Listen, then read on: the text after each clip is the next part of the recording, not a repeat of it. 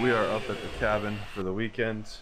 Haven't even changed out of my pajamas yet, but it's perfectly still out, so we're gonna fly this. And last night I installed the floats, so we're gonna fly it out over water, and it's probably gonna end in disaster, so let's see how that goes. Here's a poocher. And I need sunglasses, I'll be right back.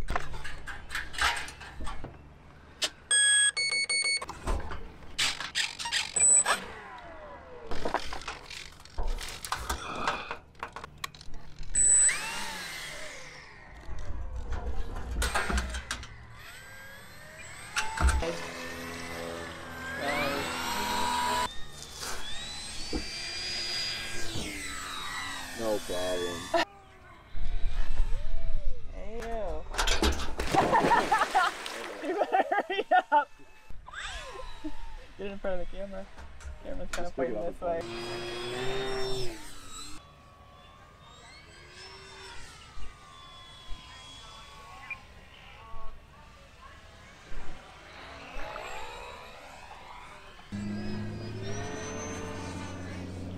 Whoa, getting fancy.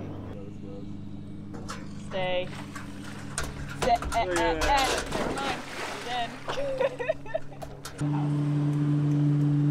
House.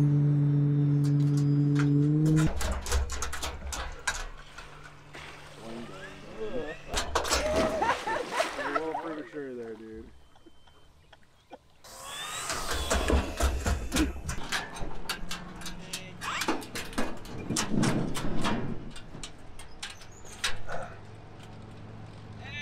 Hey, success.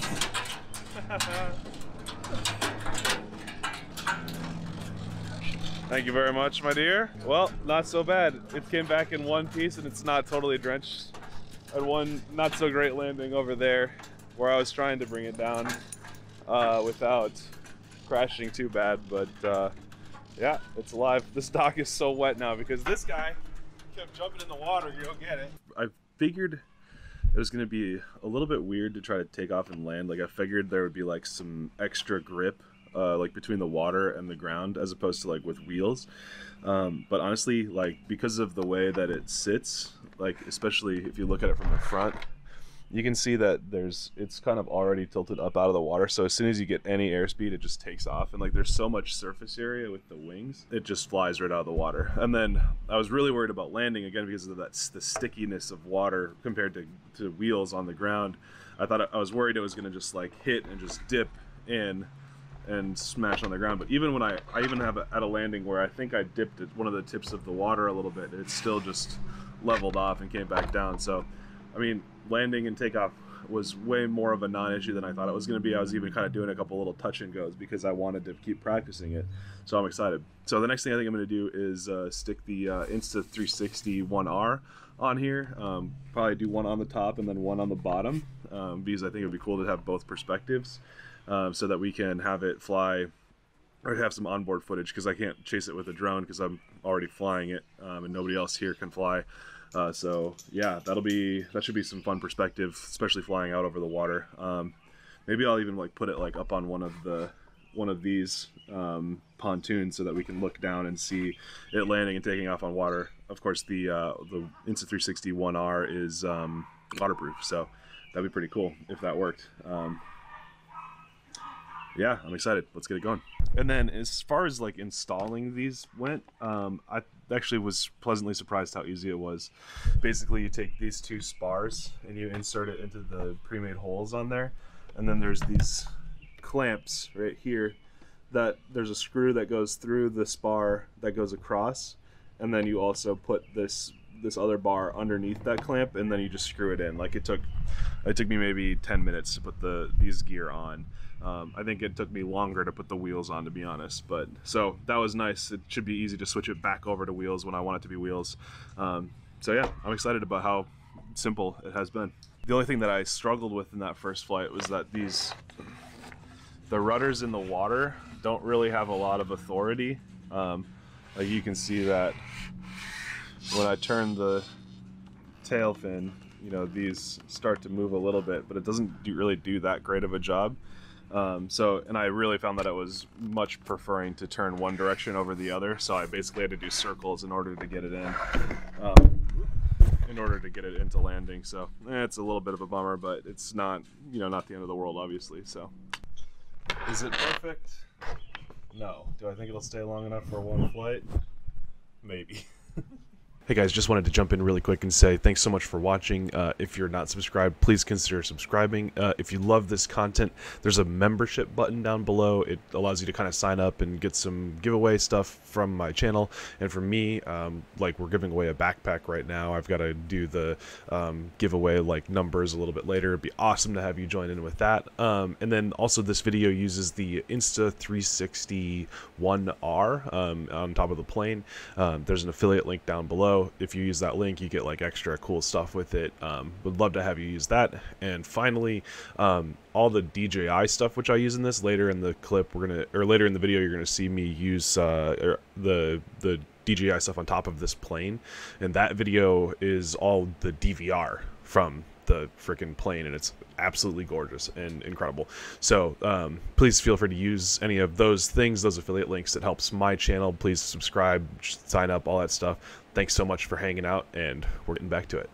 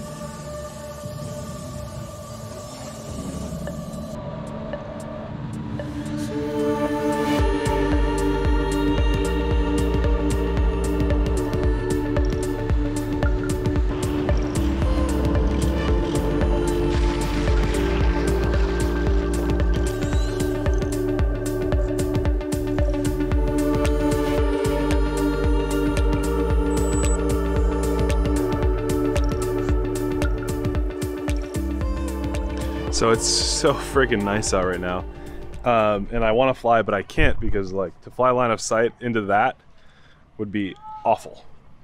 It's so bright. So I'm gonna quickly modify this thing to have FPV. So I've got my digital FPV system that's already bound up to my goggles, and then I've got a this is from the Tiny Hawk 2. It's going to be a 2S connection, and I'm going to wire it into the DJI connector, and then I'm just going to hot glue it onto the top of the plane really quick so that we can at least get a little bit of flying in this amazing, super sunny weather. Okay, we got an FPV now. Just going to plug that in, then to that, then the antennas, and then the cameras out the front. It's perfect.